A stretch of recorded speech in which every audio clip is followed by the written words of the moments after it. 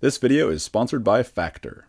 In this video, I set out to build the world's fastest RC tank, or Snowcat, or whatever you want to call it. The original RC Test Flight Snowcat kit was pretty dang fast compared to any other tracked RC vehicle on the market, but it was still pretty slow compared to what I built next, which was a quad motor version that ran on 12S batteries, or 50 volts. I never measured its max speed, but it was probably around 15 miles an hour or so, which is pretty fast for an RC tracked vehicle. It could have even been the fastest in the world at the time, hard to say. This time around, I'm going to start the design from the ground up and ditch the gear-driven drivetrain altogether. Electric skateboard motors are remarkably powerful. They have quite a bit of torque, which means they can typically be used with a pretty small gear reduction, or even just direct drive in the case of hub motors. I figured if these motors can push me along this fast with a 3-to-1 gear reduction, then they should be able to get an RC vehicle going super fast, especially if it's direct drive. So that's what I'm going to do.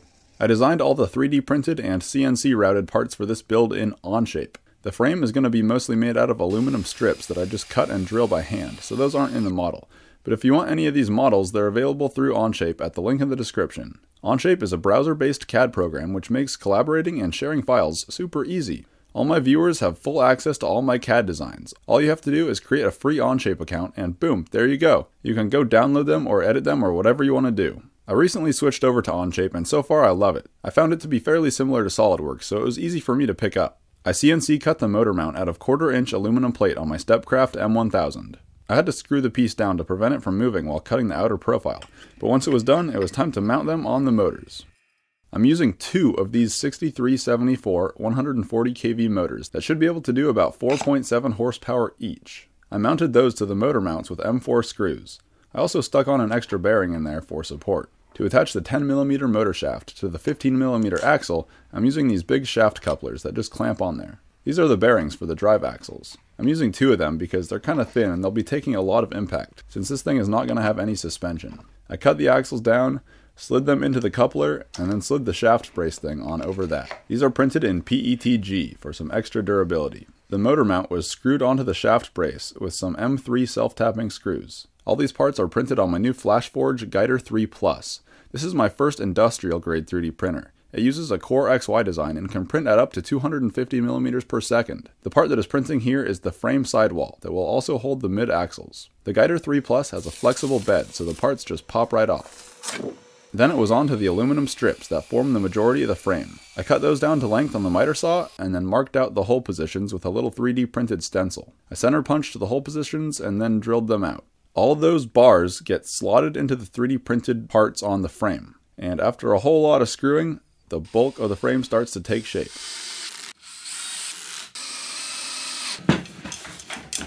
Damn. The sidewall sections then get screwed into the sides. Those add a lot of stiffness to the frame and prevent it from skewing. Then the wheel hubs clamp onto the shafts, and the drive wheels bolt onto those. I'm reusing some of the parts from the old Snowcat, and that's why they look kind of worn out. Next, I started working on the electronics. I'm using Vesk 75100 motor drivers for this build, and they will need to be waterproofed. So to do that, I took them apart and started pouring epoxy everywhere. I thought I had covered up all the connectors, but didn't realize there were some little holes at the base of the USB-C connectors that were open. After spreading the epoxy all over the components, I closed them back up, screwed the cases back together, and then topped them off with even more epoxy. After the epoxy cured, I uncovered all the connectors. The base of the USB-C connector had filled up with epoxy, and this just barely prevented the connector from making contact. I cut about 1mm off the USB connector housing, and thankfully, that made it work. Close call. Next, I cut a deck out of plywood and bolted that onto the frame. The motor drives also got bolted onto the deck, and then I connected all the wiring to the motors. After that, I plugged in a battery and ran through the whole Vesk configuration process. I got them set up for bidirectional rotation and to use a PWM signal for control.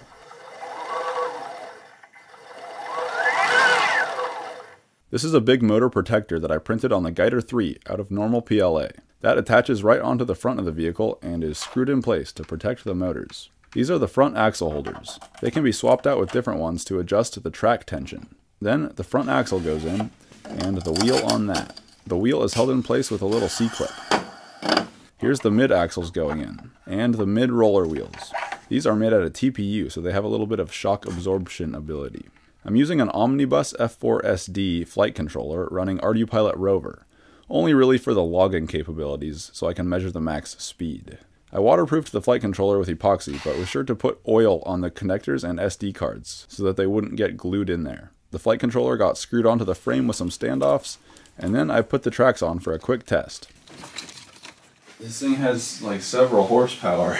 Oh, this is the crazy fast version? It should be. I've never turned it on before. Oh, wow. This might be explosive. This is the skateboard motor. Yeah. This thing is so touchy.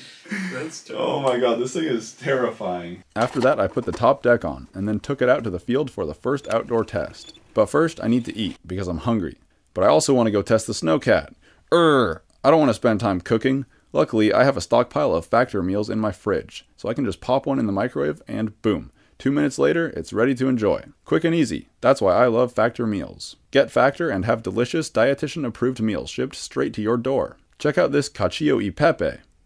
Delicious. It was so good. Or how about this Alfredo chicken breast with veggies? Also delicious. This jalapeno crema burger was the bomb. And the chorizo chili is definitely one of my favorites. All you gotta do is choose your meals online, and a couple short days later, they show up. This really is the easiest way to eat well. With 34 chef-prepared weekly options, there's always something new to try. In addition to just meals, they have an assortment of quick bites, smoothies, juices, and more satisfying add-ons. Look and feel your best in time for warmer weather with calorie-smart meals around 550 calories or less. Stop wasting time and dealing with food the old-fashioned way. Head to Factor75.com and use code RCTestFlight50 to get 50% off your first Factor box. Well, the steering is very touchy. It's hard to control. For the first few tests, I'm using a 6S LiPo. Then later on, I'll switch over to a 12S LiPo. The fact that this thing is direct drive means that there is no gear noise, and it's also using field-oriented control, so the motors are silent. This means the only noise it makes is from the tracks. It sounds so much better than my previous Snowcats.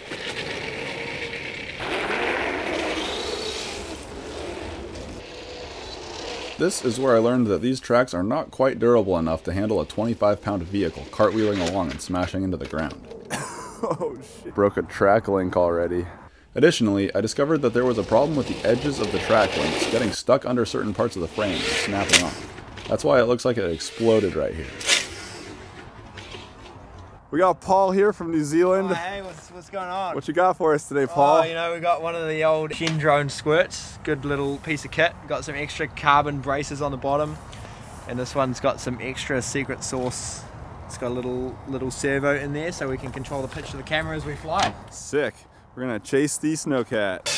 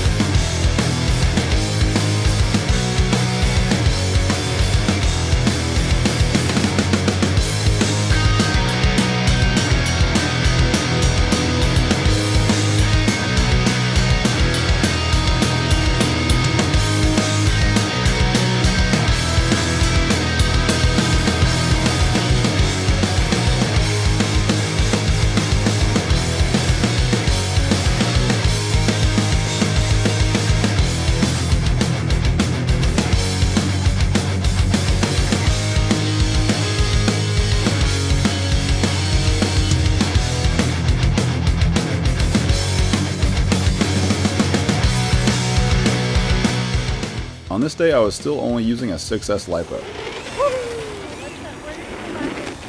Whew, sick! Yeah, let's feel the motors. They're cold.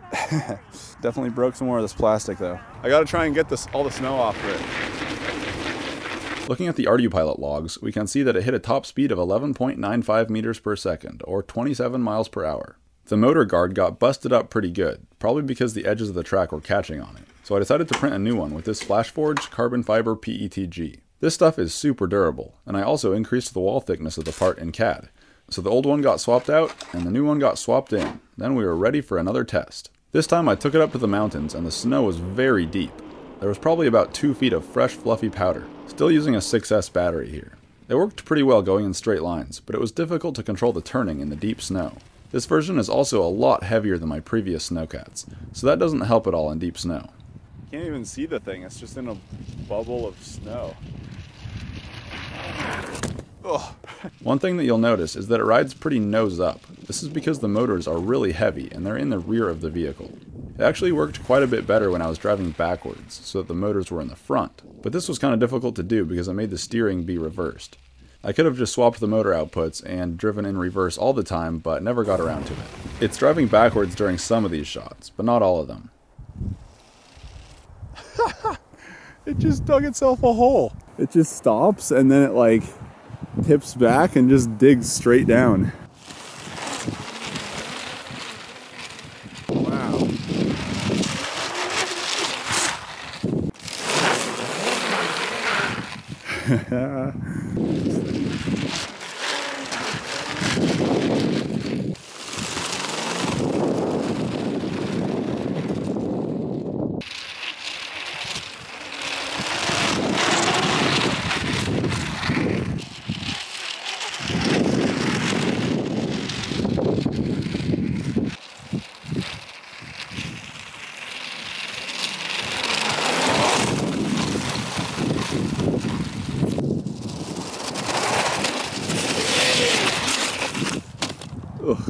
Next, it was finally time to try a 12S battery. These are two 2.2 amp hour 6S packs in series to make 12S. So this is going to be the first test with 12S for this thing. Oh, it's really heavy.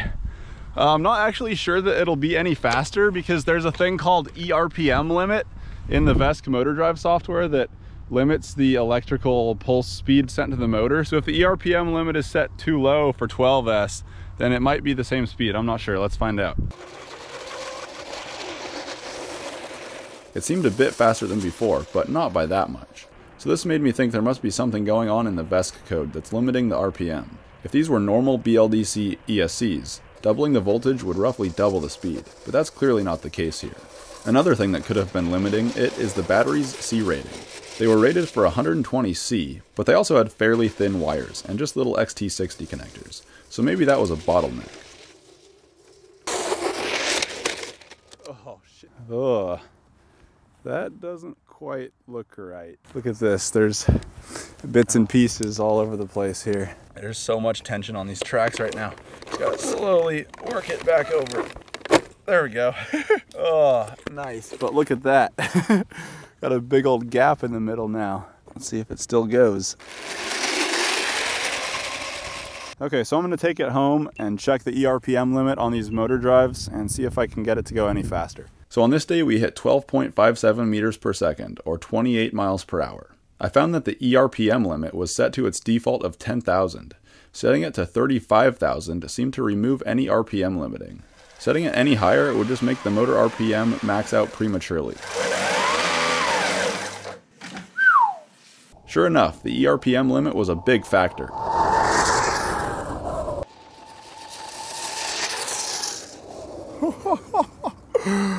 Oh, that was crazy. On this day, we hit 19.17 meters per second, or 43 miles per hour. I brought it out again the next day and hit a similar top speed.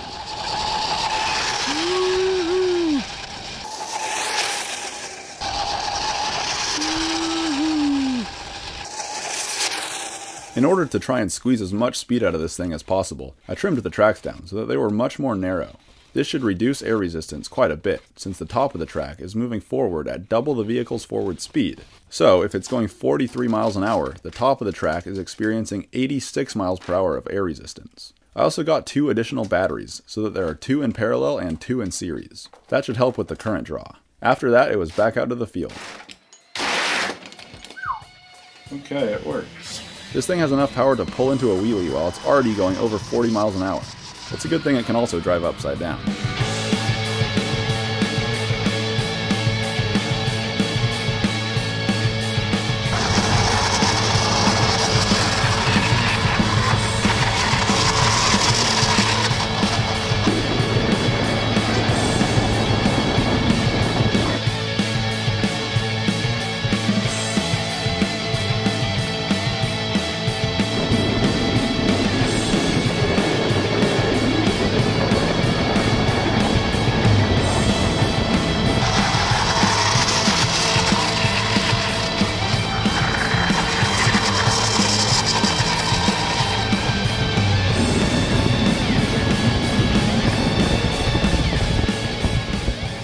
On this day, it hit a top speed of 22.24 meters per second, or 50 miles per hour. I'm pretty sure that's the current world record for a tracked RC vehicle. After that, I put the wider tracks back on, and Sebastian and I took it up to the snow to have some fun. The direct drive Snowcat weighs a lot, so Sebastian's just gonna tow it to our driving destination. Way to go, Sebastian. Make like a horse. Unfortunately, this area was pretty wind scoured, so that made the snow quite icy. This made it really difficult to build up speed and stay going in a straight line. I should have installed the little metal spikes into the tracks for this one, but it was still pretty fun to play with in the snow. Jesus!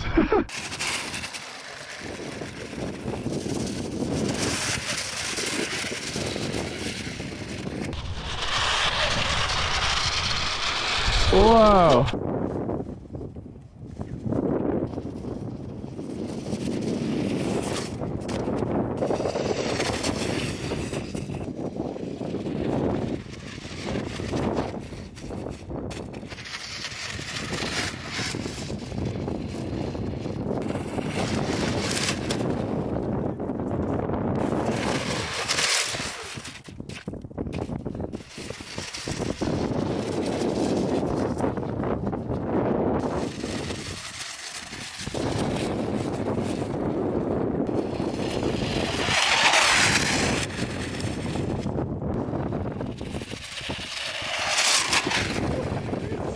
Then I hit a stump sticking out of the snow, and that messed it up pretty bad.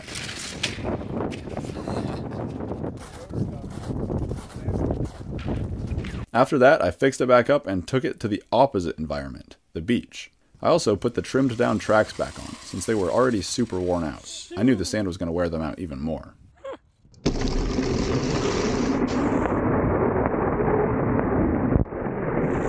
Wow, we seized up a motor already. The main problem was that the sand was getting jammed in between the motor bell and the motor guard. Can we get a full throttle? Wow, my remote even has sand in it. Sand was also getting into the motors themselves, which was pretty nasty.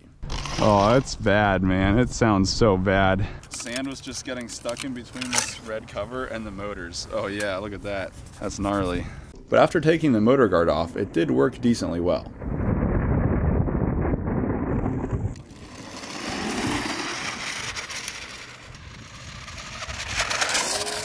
Whoa, ho, ho.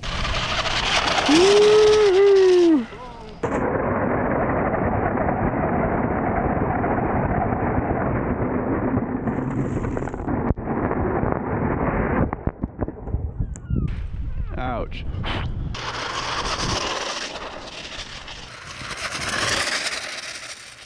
At one point, the motor drive started glitching out, and it decided to dig itself a nest.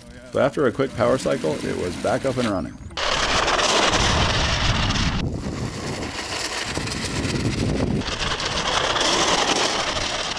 The sand got everywhere and chewed up everything.